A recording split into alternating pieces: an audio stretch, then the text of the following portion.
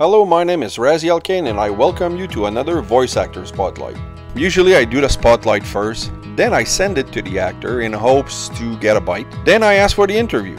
But I met David Kaye at TFCon in 2023, and within seconds he made me feel welcome, listened to my sales pitch for an interview, and I got an email from his publicist within a week. I interviewed him not long after, and I confess I had tried to work on a spotlight about him, but got so intimidated by the sheer amount of work he did. He covered every medium in the business, from radio to on-camera, trailers, video games, and of course cartoons.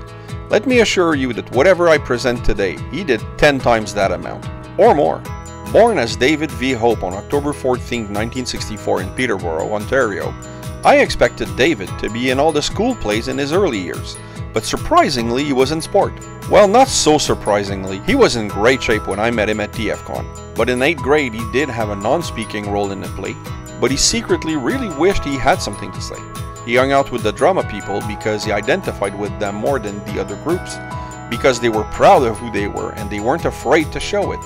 David found them courageous because going up on a stage in front of your classmates in high school, that takes a lot of guts. David's first gig was on a Peterborough radio station when he was 17, and soon after he enrolled at the Loyalist College in Belleville for their broadcasting program. But David couldn't wait to leave home and make his way into the business. He left right after college and always sought the bigger market, the next bigger opportunity. He started as an on-air talent on the morning show at a Brockville, Ontario station, then went working at a country radio station in London, Ontario, finally moving to Vancouver, BC in 1989, still working as an on-air talent on CKLG. At roughly the same time, the Vancouver animation boom was happening, and that's when he got exposed to the business he would be known for. He transitioned from radio to on-camera, stage and voice acting. He told me that at the time he would often cringe at seeing himself on camera, and that what really resonated with him was working behind the mic, where he could create characters. So he focused on that and created a ton of characters over the years. This actor did so many things that he was even able to build 28 hours in one day at some point. That's a lot of work. His biggest hero was Don LaFontaine, the legendary film trailer voice, whom David met and became friends with.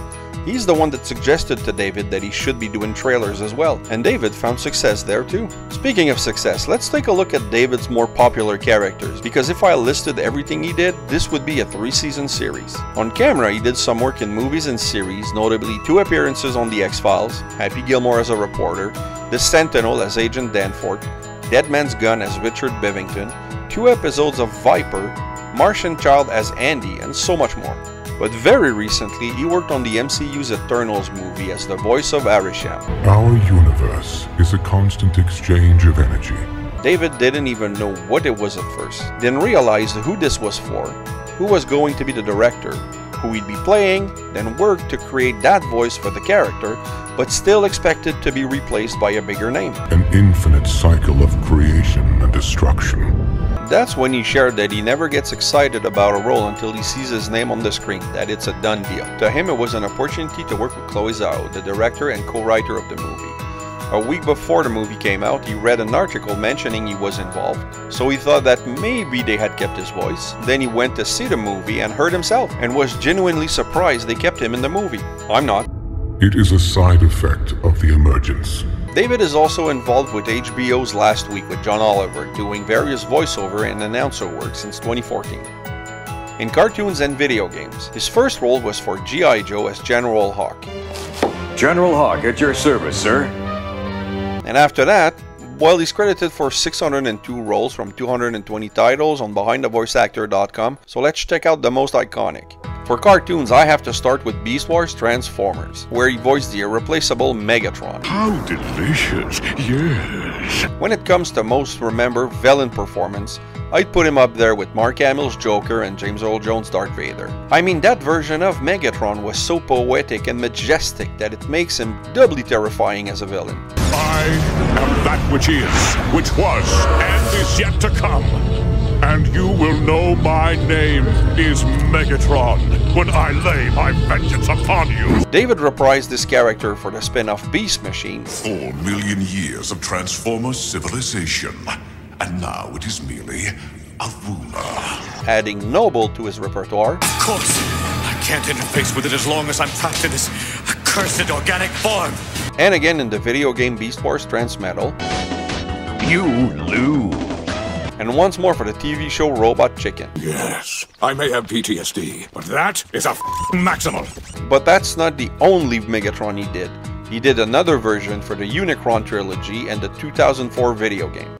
Give it back immediately, or you shall suffer the consequences. He's also known for his portrayal of Charles Xavier's and Apocalypse in X-Men Evolution, giving a new meaning to the phrase arguing with yourself. The human race does not need your help. Since when has mankind ever known what it needs? He has a lot of fans because of his portrayal of Sesshomaru in the series Inuyasha and its spin-off movies and video games, including Yashahime Princess Half-Demon. Chakan, listen to me. Stay well back. David did a lot of dubbing for anime and series and movies such as the franchise Ranma and a Half, where he played Suntendo, Gambling King, and a few others. Ronin Warriors as the Ancient One, Dragon Ball Z as Rico, Mobile Suit Gundam Wing as Tres Kushrei Nanada, but also Mega Man NT Warriors as Proto Man and Thunderman, which he reprised both for Access. And of course he's Batu from the renowned Ghost in the Shell franchise for their 2 installments of Standalone Complex. Boma, I'm almost at your location. It is also a known fact that David is the only voice actor to have been both a Megatron and an Optimus Prime, when he took the role of a younger Optimus in Transformers Animated. Do not engage that thing yet. Keep your scanners peeled for Decepticons. On that show he also did Lugnut. Silence, Blitzwing! I did not follow this beacon halfway across the galaxy for dancing lessons. Grimlock. Me Grimlock forget. Cars and trucks, bad. Plus 17 others. David also reprised Optimus in Lugnut for the video game. He also did 30 characters on regular show, another 30 on Ben 10 Omniverse, and 16 characters on Avengers Assemble, including Jarvis, Vision, and Baron Zemo. But one role he did that people really love is Clank from the famous Ratchet & Clank franchise. She might possess information about what Nefarious is planning. He did this role for about 22 times, if you include the movie and cameos in other games. He was Tony Stark, Iron Man, and Fantastic Four World's Greatest Heroes. Please, come right in. Though you know this is a very high-tech building. We have things called doors. And took over the role of Grandpa Max Tennyson since the 2016 reboot of Ben 10 and doing 90 other characters. That's job security right there. And one role I really like is for the new He-Man and the Masters of the Universe, where he portrayed Cringer in Battle Cat.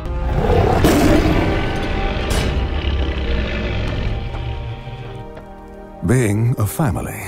As you can guess, this is only a grain of sand on the beach that is his career. He's simply amazing. He works so much that he has a custom-made recording station in his car that allows him to record on the go. On the go. How awesome is that? He's one of the greatest voice actors. And when he's asked for advice, he says the best one he can give is actually to be the best at who you are first. Then you can create characters that will feel real.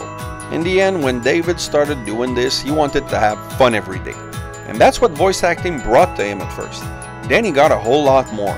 While interviewing him, he mentioned that sometimes meeting fans at conventions can be very emotional. Like a fan that saved all his money and flew all the way from Hungary to see him, or the Special Olympic weightlifting champion that kept calling him his hero. He said that those experiences are rewarding and very humbling. And despite the long line to see him at conventions, or the number of people who call him their favorite voice actor, or those fans so determined to meet him that they spend all their time and effort to do so, David still thinks of himself as just David from Peterborough. I hope you've enjoyed this brief overview of David Kaye's career. If you did, please like, subscribe, and hit the bell. Also leave a comment, I love reading those. Keep coming back, I have more on the way. And remember, nothing in life gives you the right to be an asshole. Take care.